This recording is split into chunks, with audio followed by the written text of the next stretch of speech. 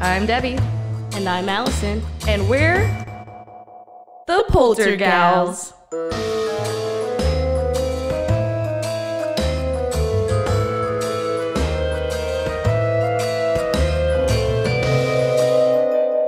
Spooky. Hi, I'm Allison. And I'm Debbie. And we're The Poltergals. This week's episode is Voergaard Castle. Ooh, Voergaard Castle. I Yes. love a good spooky castle. So this is in Denmark. Ooh.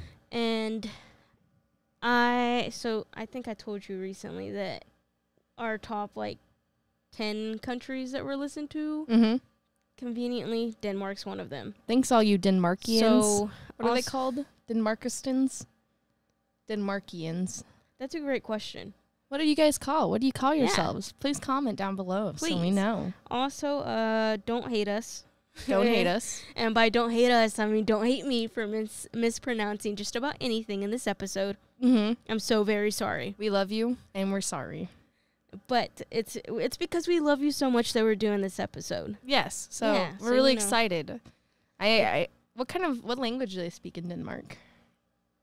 Denmark?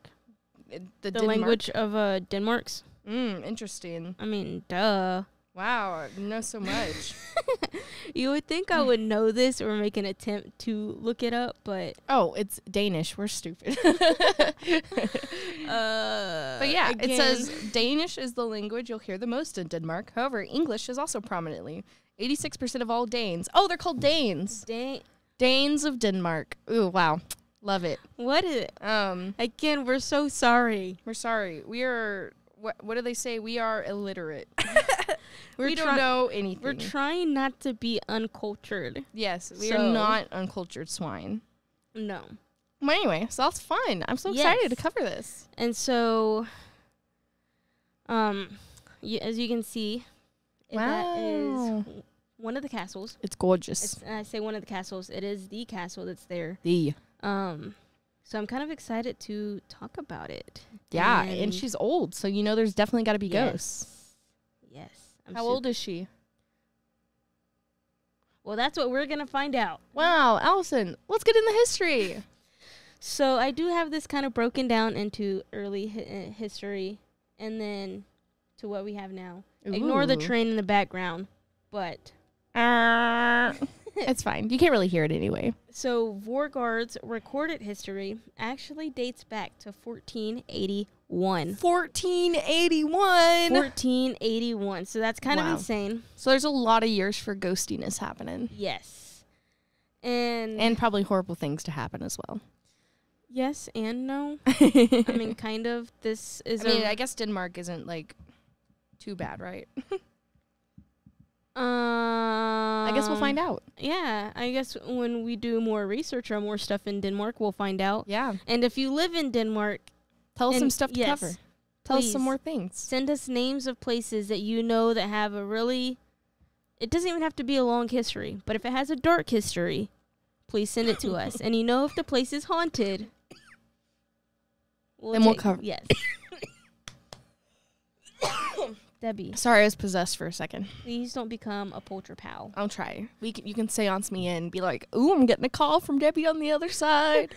That would involve Robbie, Oh, oops. and then maybe have to some of the get- witches. Yeah, we'll have to get some witches in here. We'll have to get some mediums. We'll have to have a full-on Debbie seance. A specter seance. Oh no. Anyway, well, So tell me more. The outbreak of the court's feud, it was owned by Stitch Stidge? Yeah, that Stidge. sounds right. Crumpin. And again, if you know who this guy is, please correct us. Sorry. Yes. He was a bishop taken by Skipper Clement's army of peasants, and then after Reformation, it was confiscated by the crown in 1536. I love me a good peasant revolt to start out.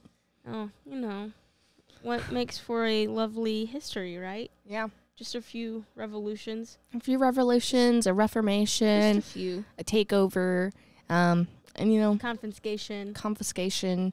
So it's a great mix of stuff. All the fun things.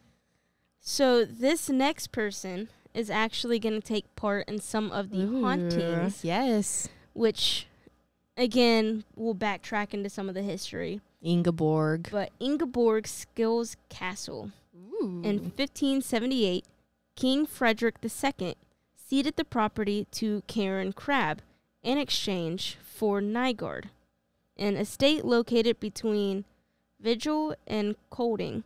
Wow. Again, if I mispronounce these, somebody please send a voice memo and correct us, and I will re-input that with We promise. Yeah, I promise. Cross my heart. I really don't hope to die, but I will cross my heart. Then she'll be the Poltergals. Exactly. To Crabbe's daughter, Ingeborg Skill, who took over the property from her mother and carried out an expansion, which was completed in 1588. Wow. Over the following 2 centuries, Voergaard changed hands many times. Much of the land was sold. Sad. I know. And in the Scavenish? Sure. No, I think you said it right the first time. Era? Yeah. So, Vanguard in 1884, this was roughly that time period. Beauregard. Yeah, so we're going to backtrack 12 years to 1872 when it was purchased by Peter, a politician and landowner who reacquired much of the land which had previously been sold. Good. And at the time of his death in 1914, the estate covered 1,944.4 acres of land. That's a lot of land. Yes, which actually made it the largest in Denmark at the time. Whoa. So that's pretty cool. I mean, everything in comparison to Texas is so small. So, But 1,000 acres? I mean, that's still a lot, yeah. You think about how... That's almost 2,000 acres, actually. It's 1944.4. Yeah, but still, you look at 10 acres, and that's a lot. Yeah. So 1,000 acres, Jesus. Is a lot more, yeah. The next owner, who was his son, Eric, Danish prime minister during the Second World War. We've talked about that a few times. Yeah. He owned this, obviously, during that time period, which was 1914 to 1945. And then this is my favorite part of the history. Yes. She put this in just for me. I figured you'd like it, so I had to add it. Mm-hmm. It was or is currently a art venue. Yay. I'm not sure how accurate that is. I want to say was. Just judging by the date. In 1955, Voergaard was acquired by Eginar or Bork Sure. Clausen. Sure. Again, if you know that name, please tell me. Sorry, Danes. Yes, because, a lot of Americans, if you haven't known. And especially Texans. Yes. We're very uncultured, and then we're also don't know how to pronounce words. If you have not watched any of our previous episodes, I struggle hardcore with English. But that's fine. That's why we're here. We're all learning and growing together. Yes. So he was a Dane who lived in France since 1906, where he had become a count through his marriage with Marie. Yeah, I'm just going to leave it at Marie. With Marie. She, the widow of his former employer, an imperial count in the Holy Roman Empire. Wow. She was the daughter of... Jules Emile Bien. Yeah, that sounds very French. Yeah. You got to do the... Wait, you got to do the... Which, of course, I say that. I say that, and then the very next sentence is, this guy was one of the great French surgeons of the 19th century. Oh. And owned an extensive art collection, which originated both from her father and deceased husband. The couple owned several chateaus. That's like a fancy French home. Word of the week. Despite all the other words that we're going to mispronounce. So they owned several chateaus in the area around Bordeaux. Bordeaux. But after his wife's death in an air raid in 1941, Orbach moved to Paris and later decided to return to his native Denmark. Good for him. He acquired Voergaard and, with approval from the French state, bought 12 train cars of art brought 12 train cars of art with him back to Denmark. He then undertook a comprehensive and costly restoration to the castle, which went on for several years. Mm-hmm. After his death in 1963, the castle and collections were passed to a foundation and open to the public. Yay. So We love us a public gallery. I'm assuming it's still there, or at least some of it. Well, at least some of the art collections. I'm hoping. Yes. I'm hoping. So the architect with this was actually a 2-winged L-shaped castle. Ooh. With built-in red brick in the Renaissance style. And I'm going to show another picture to try to show that more of that red brick. Oof. Its east wing is flanked with 2 octagon corner towers and penetrated by a gateway. Its sandstone portal was a gift from King Frederick II and was originally created for the Frederiksborg Castle. Frederiksborg. So, yeah, as you know, English is hard. Hey, we have a Frederiksborg here in Texas. That's close enough, right? It's close. That's Germanic, not Danish, but that's okay. But as you can see in that picture, how it kind of looks now. Yeah. And compared to back then, it was back in the day. That older one. A lot of cobble. Yes. Very, very much. And now it's pretty. So the park, the building used by Voergaard is the large park was originally laid out in 1768.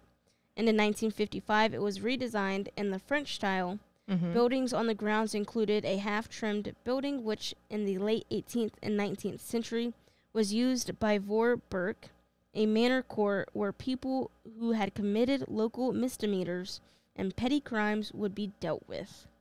That's interesting. So criminals were there, but other than that, it seems to have had a pretty okay history. Yeah. Just a peasant revolt, a few hands changing, and then some crimes. Yeah, just nothing too bad. Too bad. Well, as you know next, it's going to be time to get into the hauntings. Ooh. But first, commercial break. Yeah. And now, a word from our sponsors. Spooky. So, Debbie, on this week's episode, this is brought to you by Waco Axe Co. Shout out Waco Axe Co. for supporting this episode of the Poltergals. And if you are in Waco or Waco area to visit, live here, whatever, and you need some excellent entertainment. Ooh. Kind of had to steal Thomas's thing there. Mm-hmm. Be sure, like I said, go visit Thomas, who I just mentioned. Local veteran-owned company. Yes. It's super fun. And remember, axe throwing isn't just for axe murderers. Nope. Just don't be a Lizzie Borden. Or a Velasca House murderer. But, you know, we love Thomas, and we love our veteran, locally owned company. So if you're, like I said, here, go tune in and hang out, throw some axes. Get coached on how to properly do that. Woo! Have fun. Also brought to you by Waco Escape Rooms. Woo! Another locally owned business Mm-hmm. by the lovely Corey Dickman. Mm-hmm. Go visit Abby over at the escape rooms off of Washington Avenue and get locked in a room and try to escape. Yeah. Because what's better fun? Once you do your first escape room, unlocking a door will never be the same ever again. Never again. And check out their social media and everything and participate in their Tuesday trivia. Ooh. You know what this Tuesday's trivia was? Why did a man born in November celebrate his birthday in the summer? I don't know. Because he's in Australia. And the seasons are flip-flop on the other side of the world. Haha, do you get it? That's so dumb. But yeah, go follow Waco Escape Rooms for more. Bye. Bye.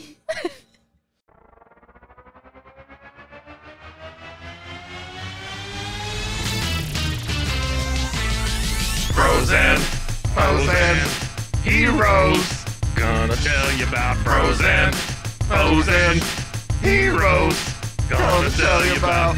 Hey, I'm Zach. And I'm Mike. And we have a fantastic new podcast to tell you about. Bros, Foes, and Heroes. It's the two of us looking into the world of comics, breaking down some characters that you may have never heard of, and some that are just absolutely ridiculous. Yeah, so Zach comes up with a character each time, and I go into it just completely blind.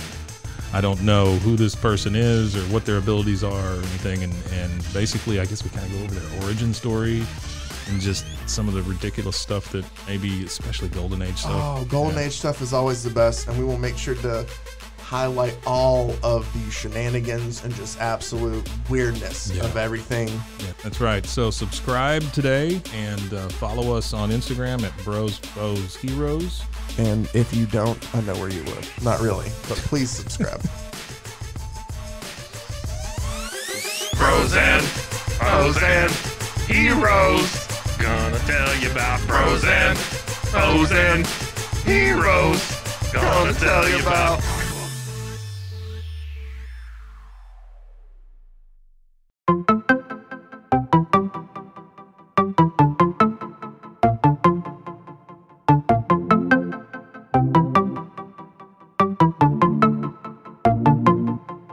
Welcome to One Star Rewind, a new podcast about those dreaded one-star reviews that every business owner hates to receive, but yet every customer loves to read. During this podcast, we will peel back that one-star review to better understand how it happened, when it happened, and what the business owner is doing after receiving that one-star review. This podcast will be about love, hate, and laughter. On One Star Rewind, we will meet with real business owners who will tell their stories and how they do rely on reviews for their business.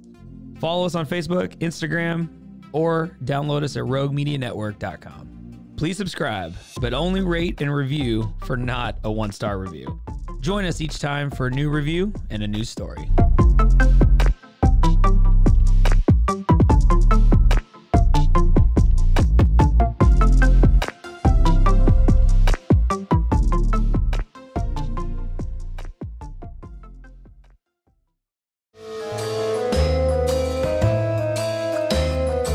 And now, back to the show.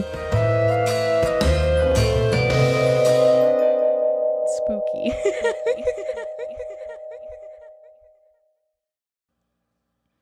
All right. And we're back. And now it's time to get into the hauntings. So just as Allison had divided it up by sort of periods of which the castle was owned, I'm going to do something similar to that with the hauntings.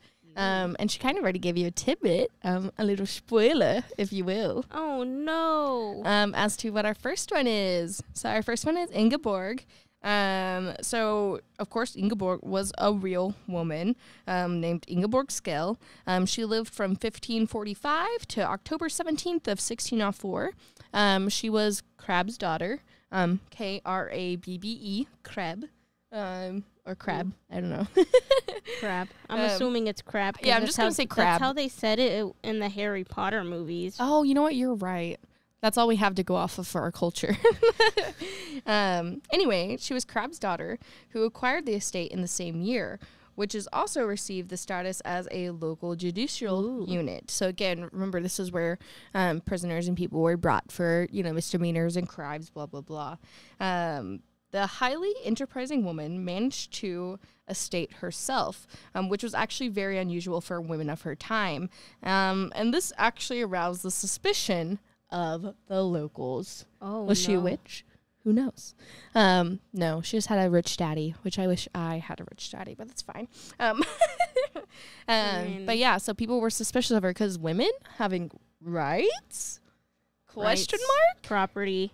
Anything. Owning property? Any possessions. Any possessions. So yeah, the locals were a little suspicious. In addition to accusations of various evil deeds, it was actually rumored that she was a witch, of course. In fact, part with the devil. Oh, no. Yeah, women can't do anything in history, so that's fun. See, that's what I'm saying. Nothing good. Nothing good Nothing happened back then. good in this time. I like how I say this, but it's definitely the 1500s, and I always say that about the 1800s. Any time before the 1800s, things did not get better. I mean, relatively. But yeah, and then there was a number of other unsavory charges precedented against her. The stories about her evil misdoings are many, and she is rumored to have drowned the architect, Philip Brandon, in the moat to prevent him from building another castle like Voergaard ever again. So where these accusations came from, there's no basis in history other than Irregard being an actual person. But there's no truth that she actually may have drowned this guy. No. But women just like getting accused of things, so that's fine. I mean, I think men just like to accuse women of stuff that doesn't actually happen. Yeah. You know what? She's getting her retribution by haunting the place. So after Inregorg's death in 1604, she haunted the castle to such an extent that a priest was called in to perform an exorcism to lay her spirit at rest there in a nearby marsh. Oh, great. Much better, right? Great. But, can you get this lady out of here? She's just trying to live her life in her estate. It's like Men are harassing her, trying to exorcise her. How dare you? How dare you? Sad. Exercise yourselves from my house. She just inherited the house. I and know. You're trying to get her out. Rude. But yeah, despite what we hear about her, Irregard is known as donating a lot of money to the poor, actually. She donated money to poor houses and even erected a hospital and a school for the poor for the nearby people of Serbia.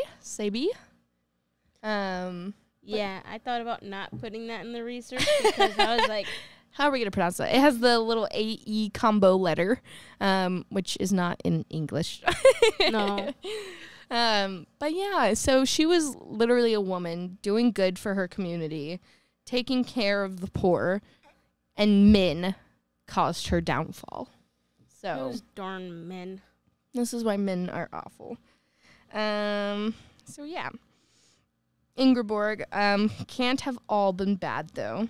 She was also certainly a talented businesswoman, and she gave back to the community in a number of ways, just as I said, by donating money to the local poorhouses.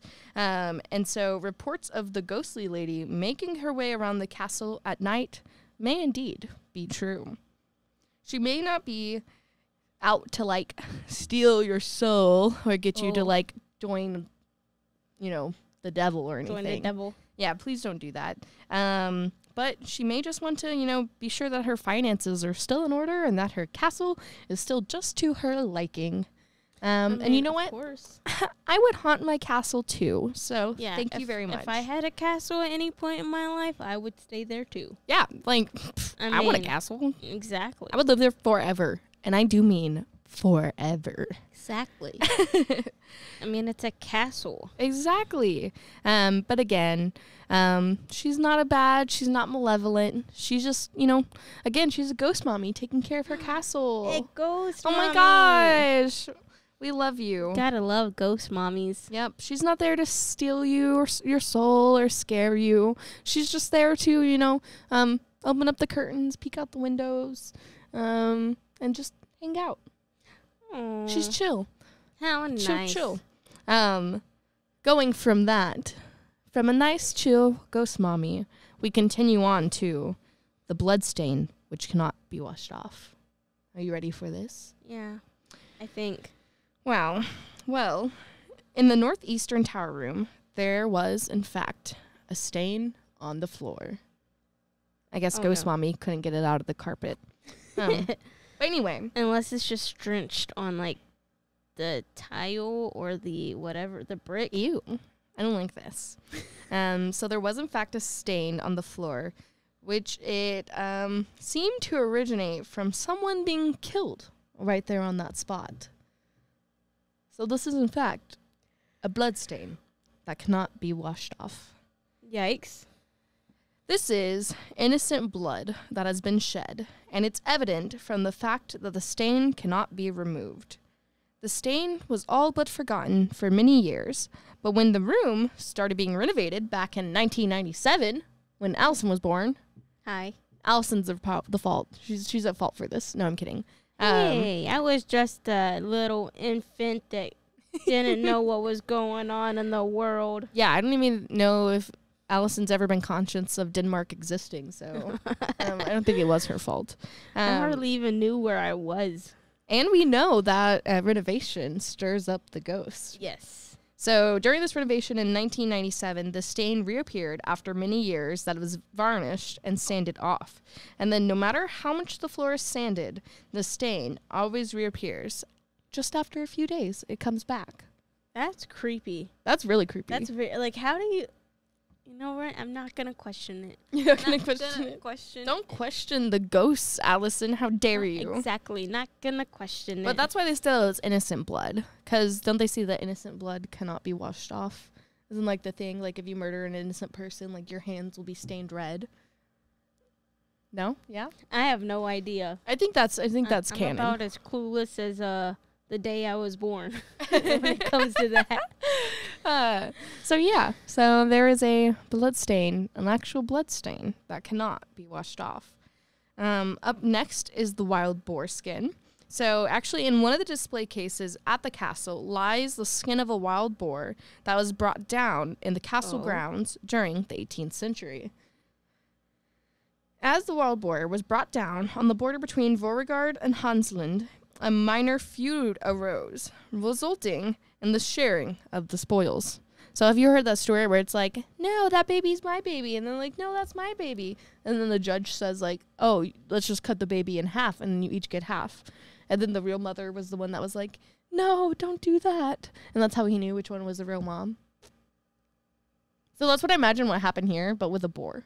So, like, they were like, no, that was on my land. And then they're like, no, that was actually on my land. And then the guy was like, why don't we just cut the boar in half? And they're like, oh, you know what? That's smart.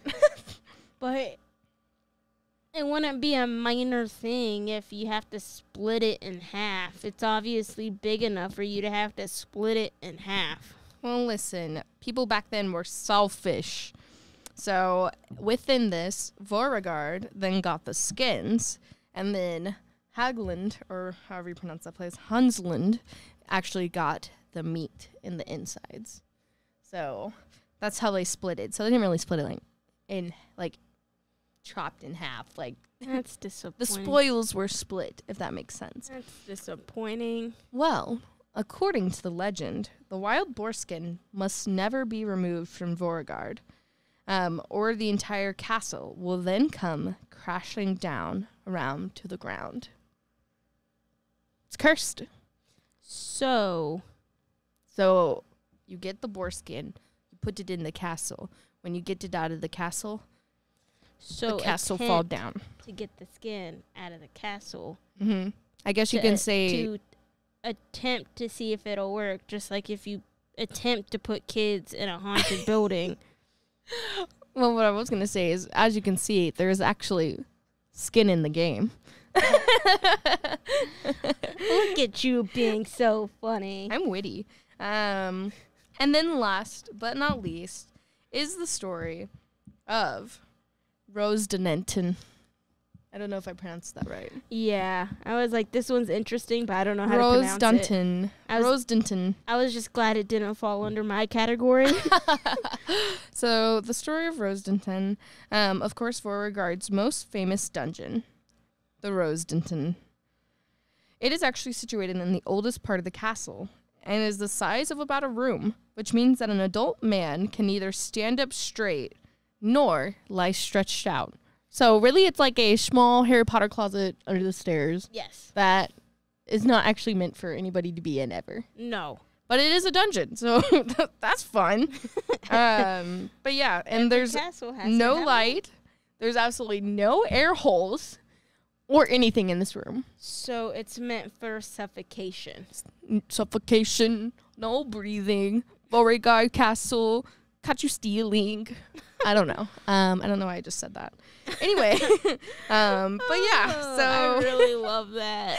There is also a shaft from the dungeon to a room 2 floors above, where it's possible to hear what is being said down in the hole. So some people believe it might have been like an interrogation chamber for torture. They would torture them. Oh. and interrogate them and put them in the hole. So as you can see, Don't dig yourself too deep in the hole. down in the hole you go.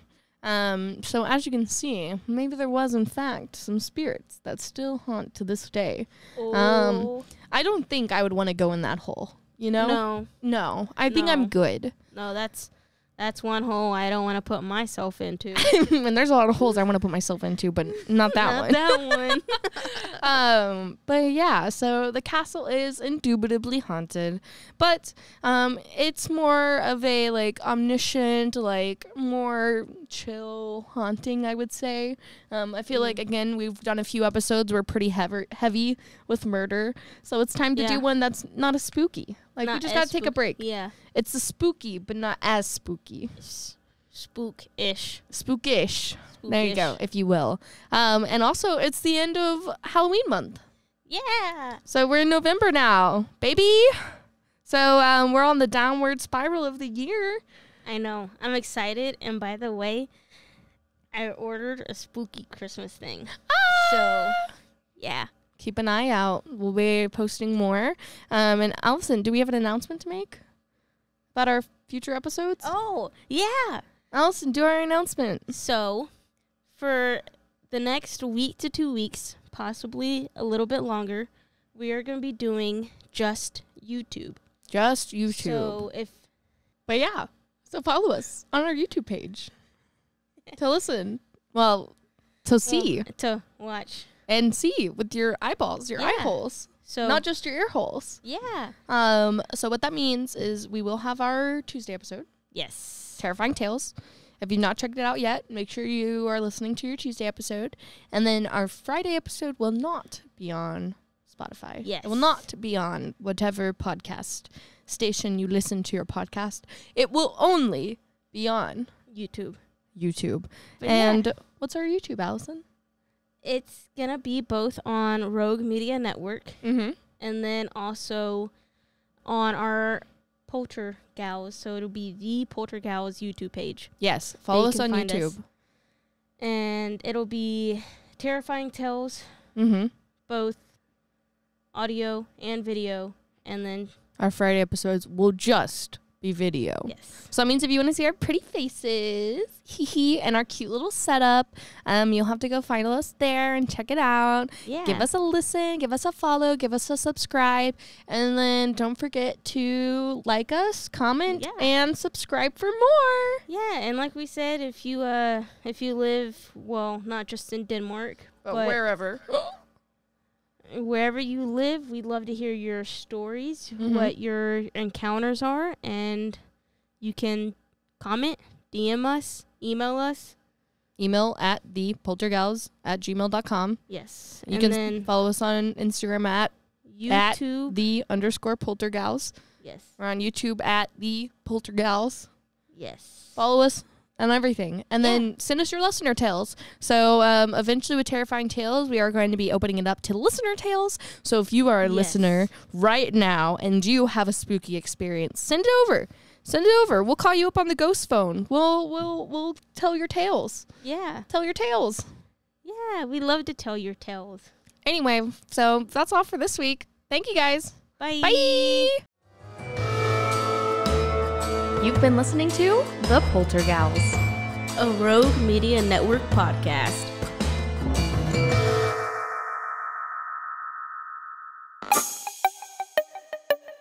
This has been a Rogue Media podcast.